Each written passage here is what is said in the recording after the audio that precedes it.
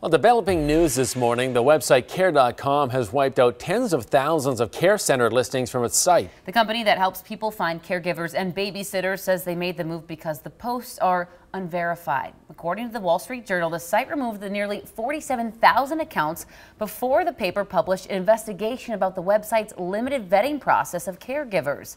Parents here in Minnesota who use the site will definitely see a difference in options. The Wall Street Journal reports the number of listings here dropped from about 3,000 to just 314. You may see a lot of blue today in recognition of World Autism Awareness Day. Some things will be happening at the Capitol to focus on those with the disorder. That's right. Ellery McArdle joins us now. And of course, we're all wearing our blue. We know you got a blue shirt on under that coat, Ellery. Yeah, you know it, Alicia. I got my blue shirt on underneath here in honor of my niece Layton, who lives with autism. But yeah, if you drive around Minneapolis today, specifically at dusk, you're going to see the 35W bridge will be lit up in blue in honor of this day. But also, I want to tell you what's happening here at the Capitol today.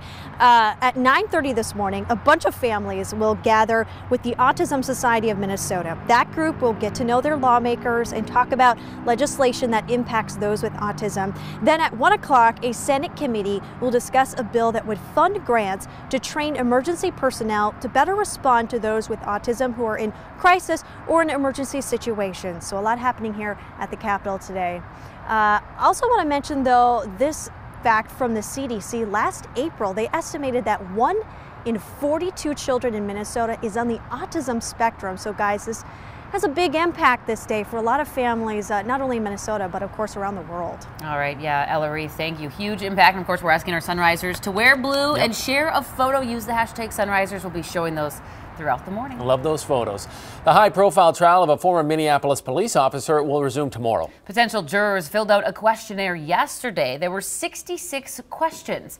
They range from how they feel about police to what type of experience if they've had, if any, with someone of Somali descent.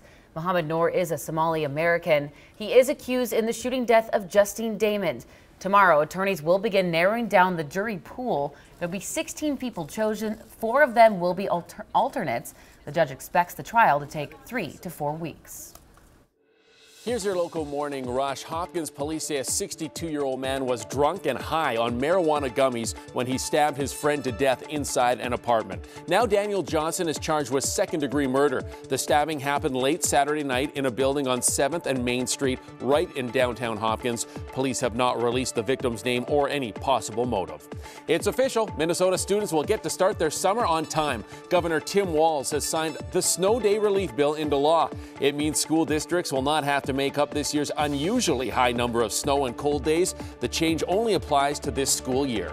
She's one of the best basketball players this state has ever seen. Now junior Paige Beckers has made her college decision, and it's not Minnesota. The Hopkins superstar announced last night she's headed to UConn when her high school career is over. Beckers is touted as the #1 recruit in 2020 in the entire country. She was well sought after, including by Lindsay Whalen and the Gophers.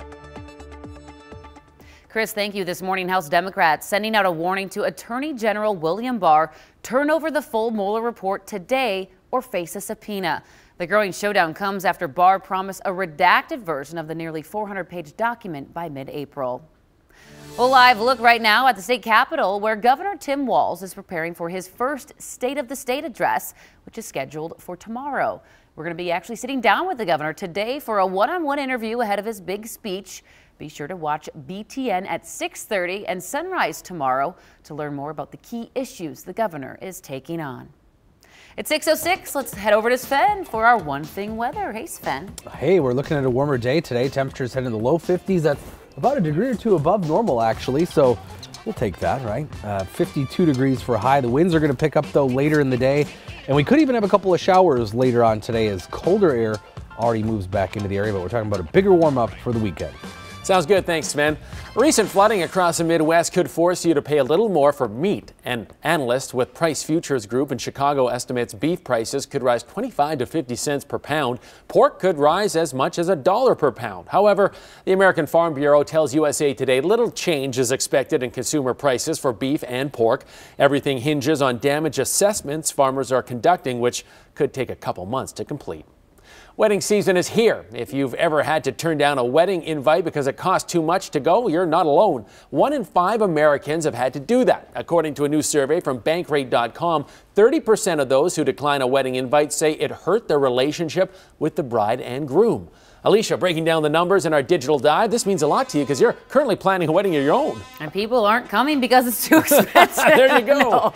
So how much does it cost if you're a guest and you're going to a wedding? It's not cheap, especially if it's a close family member or a friend. It's about $628. That's the average. Now, that's not just for the gift. That's for things like travel expenses, bridal parties, all of those showers, and even the wedding day gift itself. So how can you save a few bucks if you are going to a wedding? Well, here are some simple tips for that. Instead of getting a big gift like Le Creuset, which is on my registry, give cash or a check. That is an option. Otherwise, you can consider splitting the cost of a gift if it's something expensive like a Le Creuset pot. I'm just throwing that out there. If my family's watching, wow. Eileen, and like I'm getting Just get her one already. Don't go over the top with spending. So what I'm talking about this is with hotels. Maybe stay at our Airbnb. It might be a little bit cheaper, or Airbnb, or use the hotel booking group rate. Usually brides and grooms, they find a group rate for the rest of their hotel members. Okay, last but not least, don't be cheap. Now this is big for people because our cameraman who's holding the camera currently says he doesn't give gifts when he goes to weddings. That's Dude, cheap. I'm talking about you. Don't be cheap. So here's a good rule of thumb. When you go to a wedding, kind of estimate what the cost of the plate is and the drinks you're going to be consuming. You should always pay for that. And then double that. Yeah. And tip the wait staff. Because then they get a little gift as well. Yeah. Right. You got to put a gift on top of it. You got to pay for a meal. Yeah, I remember like trying to save money going to weddings, like sleeping in my car and stuff like What? that. Yeah. Just so, you wouldn't have to pay for accommodation. That's right. Oh my gosh. So we, of course, asking our sunrisers this morning, have you ever just skipped out altogether because it costs too much? You can grab your phone right now. Head to KARE11.com/vote now. 67% are saying yes. Yeah, not surprising. All right, keep those answers coming. Well, still to come on Sunrise, sneezy, watery eyes, stuffy nose. That's right, it's allergy season. While the springtime nuisance is on the rise. Then steering in the right direction. The revived hope at the state capitol to end a deadly problem on Minnesota roads.